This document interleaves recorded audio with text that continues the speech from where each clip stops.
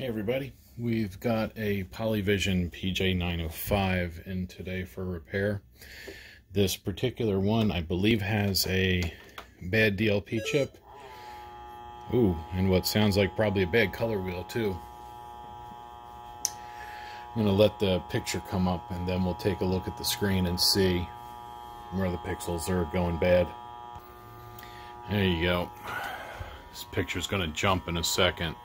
But you can see the dots where the mirrors aren't flipping, and those will go white when the picture goes black. Alright, I'm going to try this camera angle. We'll see how this works out. First thing we'll do is take out the non-captive door screw. The door slides off. First signs of dust are revealed.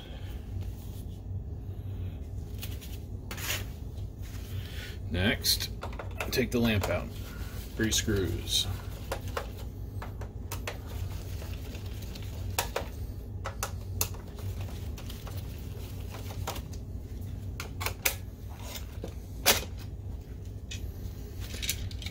Lamp's a little older, 1.5, 2 years maybe. It does have a good coating on the lens, as you can see. There you go, that reddish blue, that's good. Did get hot though. There should be a sticker right here, but it fell off.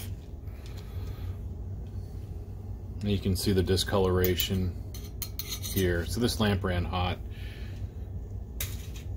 Once we open it up, I think we're going to see a lot of dust on the other side of that fan. But first, we're going to take all the non-screw gun screws out. I could put a smaller tip on the screw gun, but I'm not going to bother. So there's 2 here, and then 2 on the bottom going up, and these have to come out.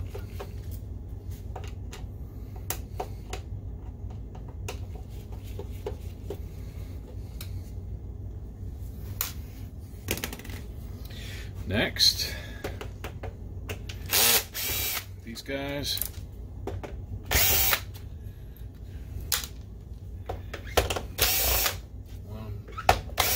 2, 3, 4, and the 5th one in the middle is different. You can see that's a much longer screw.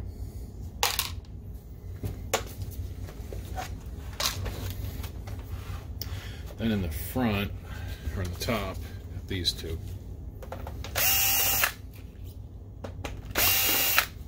And we can start separating the lid from the rest of it.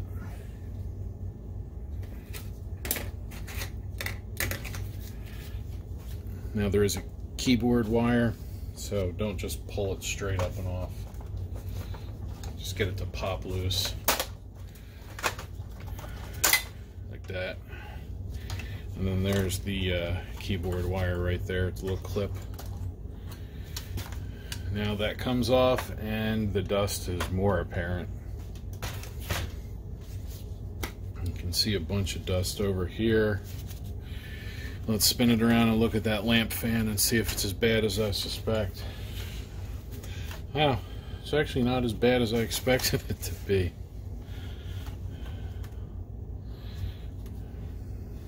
I'm gonna put a picture in here, hopefully, maybe right here or over here, or I'll just overlay it.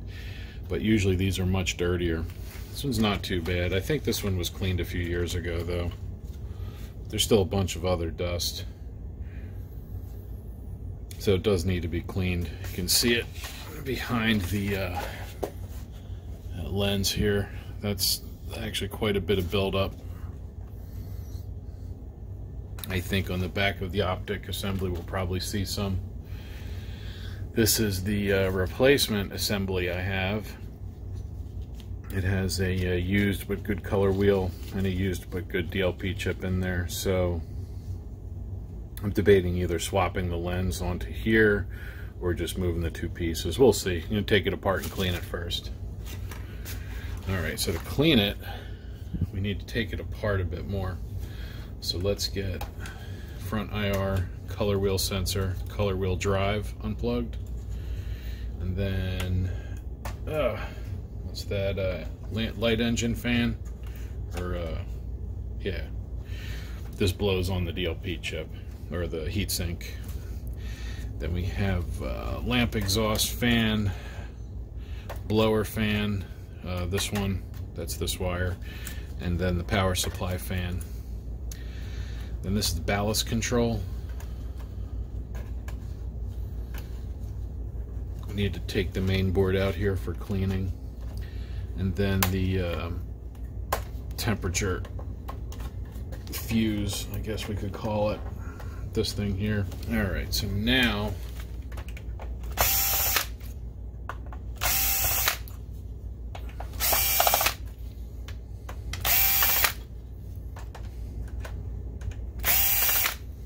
alright, so that's 5 more screws. Once those 5 screws are out, this should come out. See?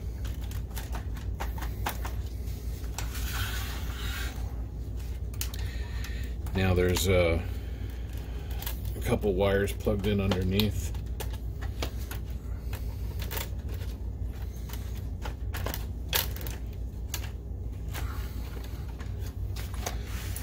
Yeah. See, that's supposed to feed through the hole.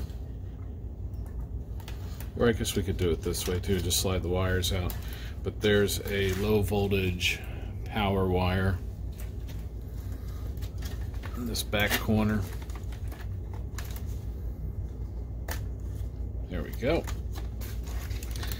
And then there's a ground wire on this side right there. But I'm going to leave it because this should fold back enough now. Because we need to take the optic area, the optic block out, this thing here, the optic assembly, and then we need to clean all that, so I just want to have it open. So to take this out, it's only 3 long-ish machine screws.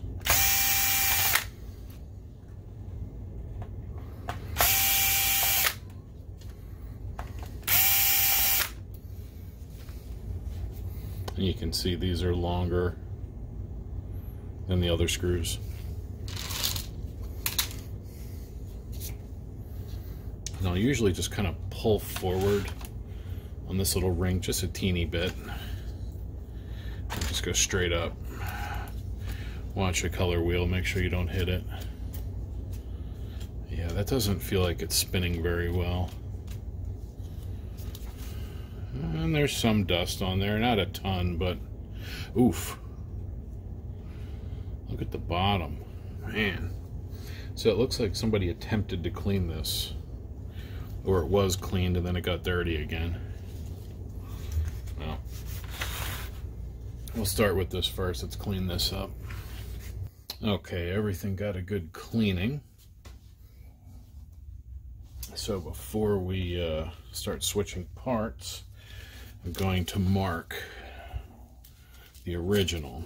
So just a little X on all the spots, just so I don't get them mixed up. Be careful when you set these down. The color wheel should be clear on all sides, but you know, just be aware. All right, so let's take this one off.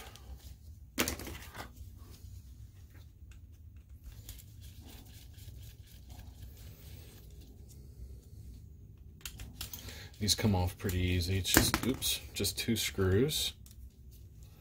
Don't go dropping your screwdriver.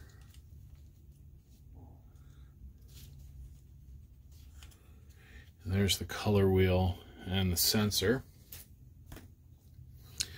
The sensor is what can cause a lot of problems with your color wheel. You've seen it in other videos. The photocoupler, that little black thing right there. I'll get it to focus. There we go. This thing One side is an infrared LED, and the other side is an infrared receiver. So it sends light out. And for most of the rotational cycle, that light, oh, come on. There we go. That light gets reflected back until that little black mark comes around. That's an index mark. When that black mark comes around, it breaks the beam, or breaks the reflection, and tells the projector that the wheel just went past this segment, which is green. It looks red, but I'm pretty sure that's actually green. Let's see. Isn't the white behind it? Oh no, it's red. Okay. So when the red segment goes past, it knows.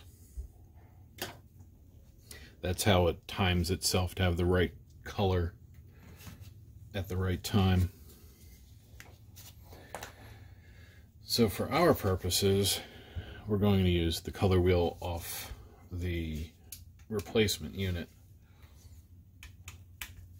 So that comes off the same way. Again, 2 screws. But instead of putting this directly on, I'm going to set it on a foam stand while I change the DLP chip first. But I want to get this ready. So we'll get this one ready. It's already been cleaned and tested. I'm just going to set it on that foam. So I'm also going to look at the light tunnel. That looks okay. Right there, I don't see any burning or anything. Sometimes these can get too hot, and you'll see just like burn marks on the metal. Alright, so first, let's get the old one off.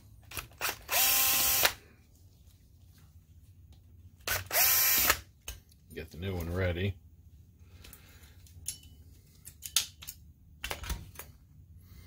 Alright, that heat sinks off.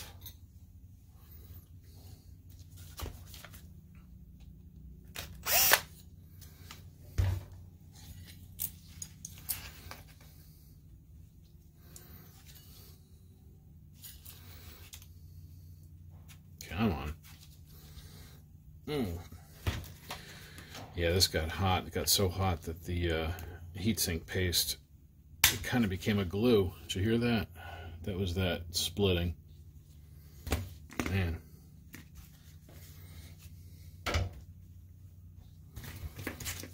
Alright, so let's separate the DMD board from the donor.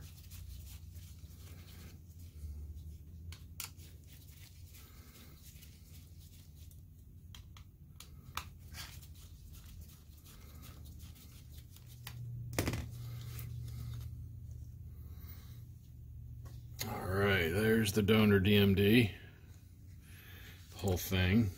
There's the DLP chip in the middle. Just going to get a chamois pad just to remove any dust. We'll just take that chip off. You can see there's no little speckles, which is good. Alright. So we have the new chip ready, my heatsink paste, and let's get this one ready.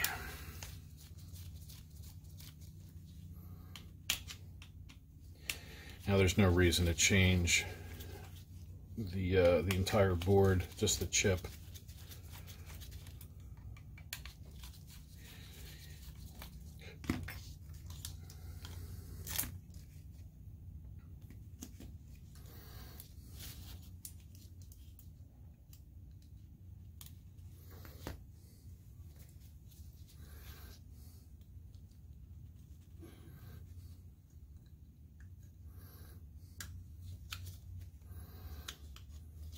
You can see those pins.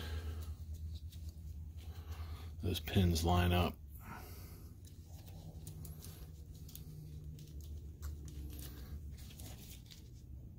Oh, there's a little bit of schmutz That's from the old heatsink goo. Alright, so now I'm going to put the DMD board back on, and the connector goes the same way as the standoffs, and there's little holes that those line up with.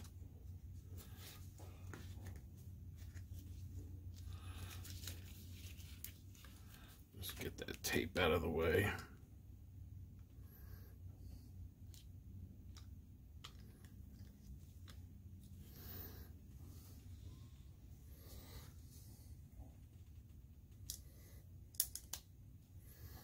And just remember that side goes towards the color wheel. You know, essentially just take it off, put it back on the way you took it off.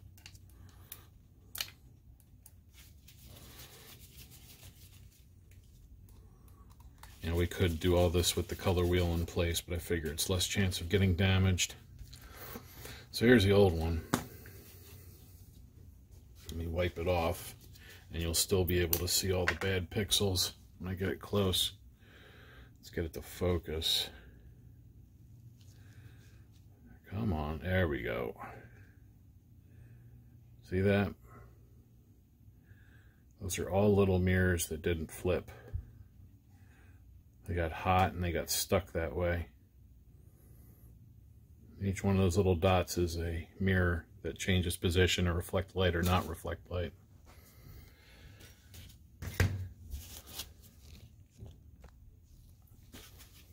Alright, so that is back in. I have the heatsink paste on there. So let's set that back in.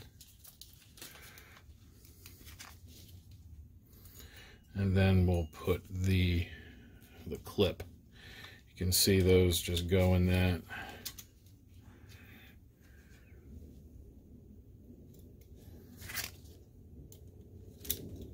Nope, nope, nope, nope, nope, nope.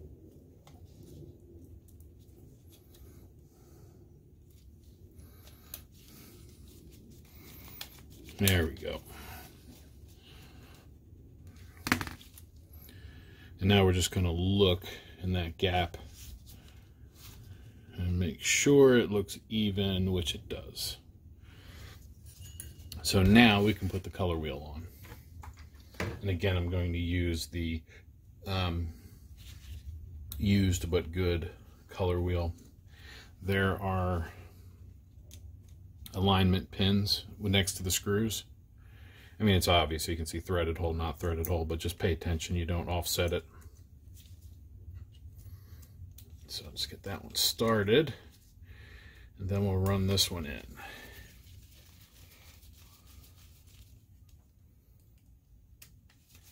And just bring these down until they stop, and then just a little bit more. All right. So I'm going to put the old color wheel out of the way, because we're going to put this back in. Hopefully plug it all back in, fire it up, and have good things. That's the goal, at least. So to put this back in, tilt the board back.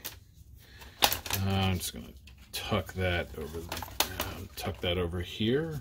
Will that stay? And again, this goes in. Pay attention to the color wheel. Don't let it hit on the metal. It's got to go behind the metal. And then the optic block itself has some pins it'll sit down on once you get it straight. Oh, come on. There we go. Getting it through that ring right is a little, I don't want to say tricky, but it can get in the way.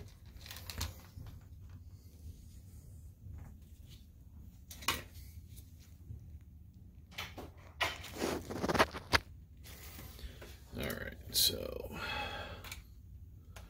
put that back in. Remember, it's the 3 longer screws that hold the optic block in. optic assembly. I think optic block might just be LCD, but you know what I mean.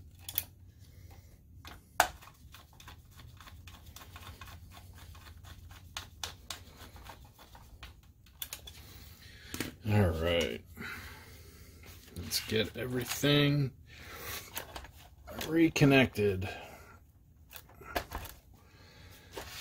So we need to plug the low voltage back in.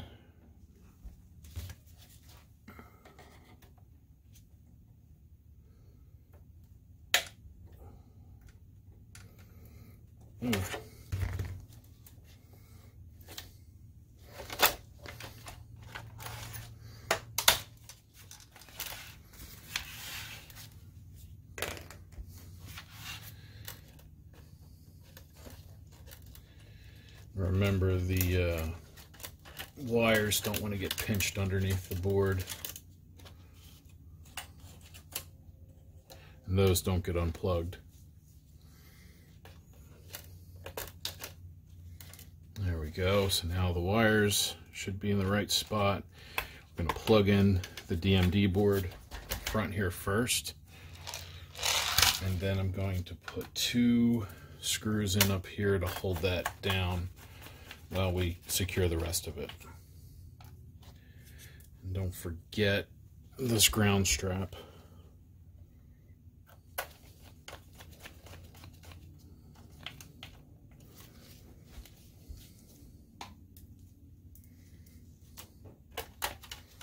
And then the other 3.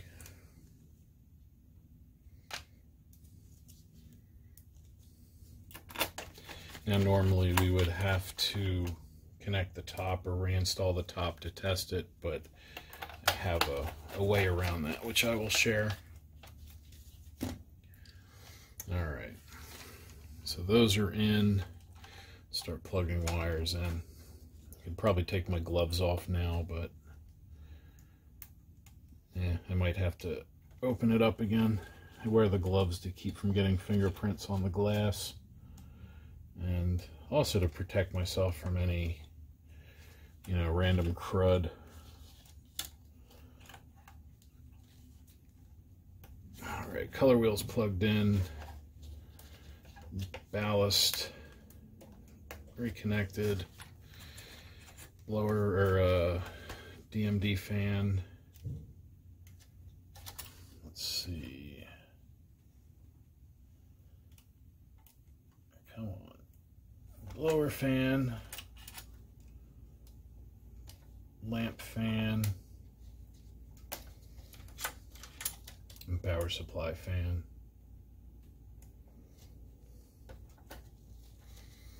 And then, of course, this thing, the temperature switch.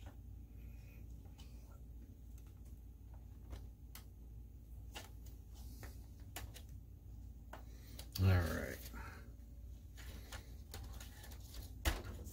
All back down. Good, good, good. And let's get a lamp.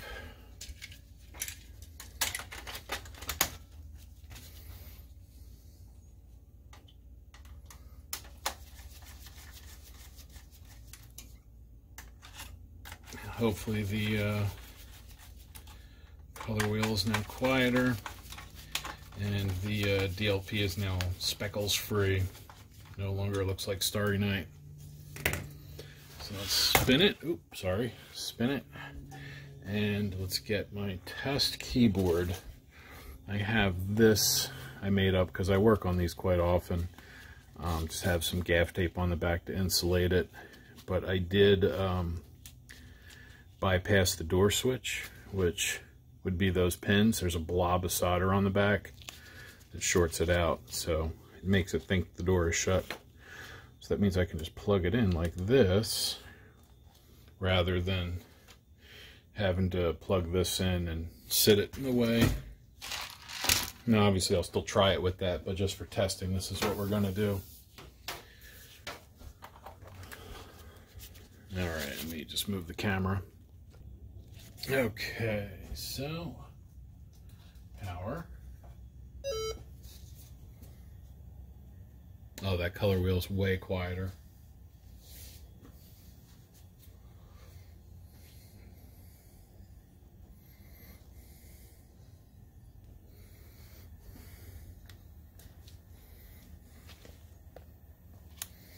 No little speckles. Get that focused. And don't worry about that. That's just the screen. But that's way better. Way, way, way better. I don't know if you remember before there was little speckles in there. Here, we'll even make it bigger. Drag it back. So now when the splash screen comes back up, we'll see it.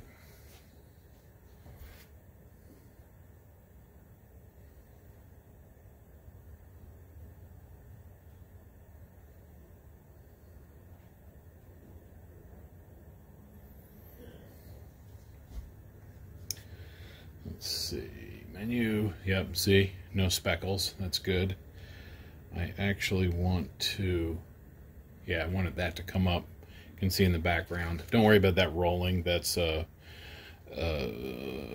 the term, optical thing, where the camera shutter in my phone and the speed of the DLP chip are not synchronized.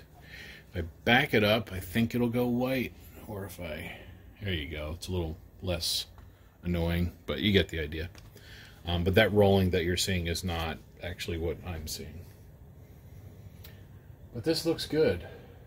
I was hoping it would turn out well, and it looks like it did. So now I'm going to shut it down, and we'll get the top reinstalled, and give it one more test before I stick it on the other table and let it cook for a while.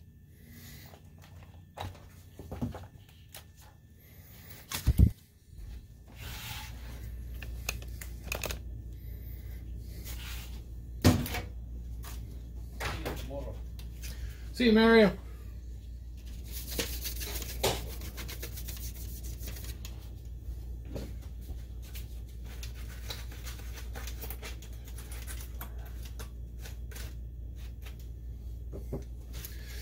All right. We've got the cover ready. It needs a little bit of wipe down, but it's not dirty.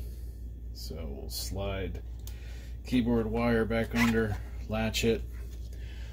When we set the top down, sometimes you have to watch out for the plastic shielding under there that prevents light leakage. Lucked out here, it was already in place. Let's give it a little push. You feel it click. And then I'm going to put the top screws in here, and then those two screws, then do all the rest of them.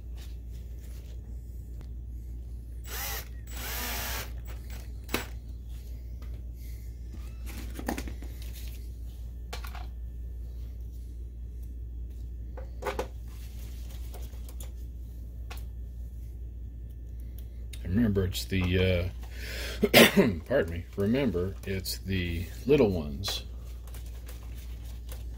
Come on.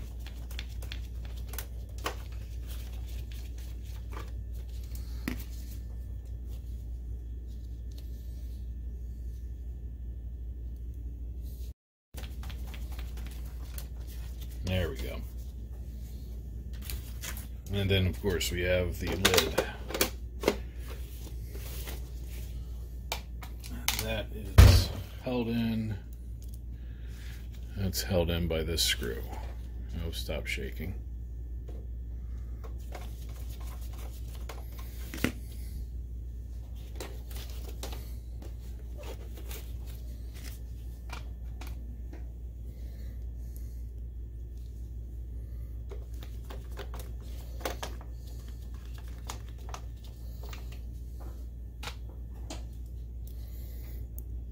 Am I shaking the camera every time I do this? It sure looks that way. Yep, sure does. All right, let's...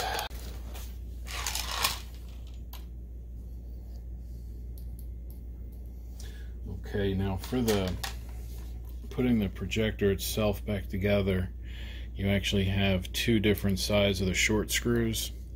There's two shorties that are for here and here. Then there's ones that are just, yeah, then there's ones that are, you can see, about 2 threads longer. Those are the ones that go in the 4 perimeter spots. The super long one, that one, goes in the middle.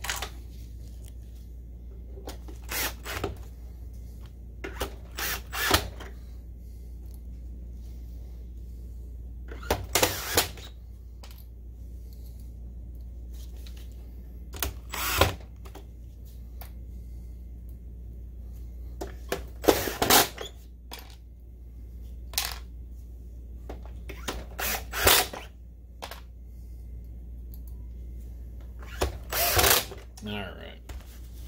So they're all back in. Now it just needs a cleaning. Alright. So it's just a light spritz with some alcohol-based cleaner. So get any schmutz buildup off.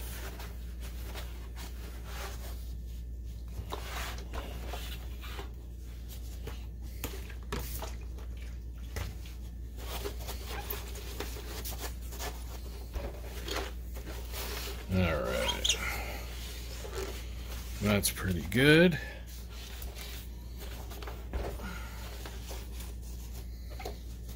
You know, I don't know when this is going to get cleaned again, so just gonna get these little crevices too while I'm at it and wipe all that down. Wipe out the inside, because there is still like a very thin layer of dust. Ain't not enough to do anything, but if we're gonna clean it, I'll clean it. Alright, so let's put this back on.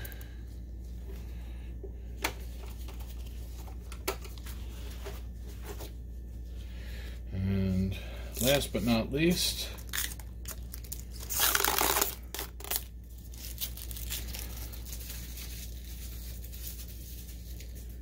it's been on there about 8 years. There we go. Alright.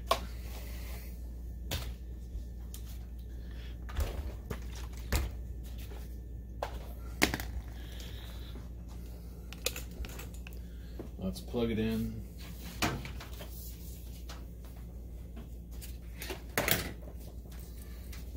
Put some video and we'll let it run. So power, play over here.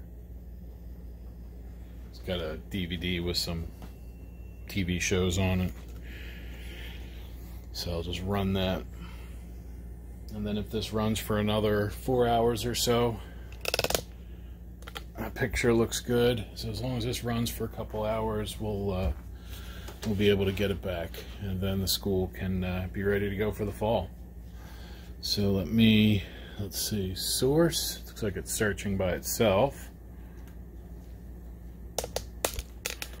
Oops. Searching for source. Should have it here. There we go. Yep. Alright, I'm just going to let it run. So there we go. If you have any questions about replacing the bad DLP chip in a Polyvision PJ905 or similar, put it in the comments. And if you don't subscribe, think about it. I just recently crossed the 1,000 subscriber threshold, which is pretty crazy in my mind. I never thought I'd get to 100, let alone 1,000. So thank you all. I really do honestly appreciate it. And as always,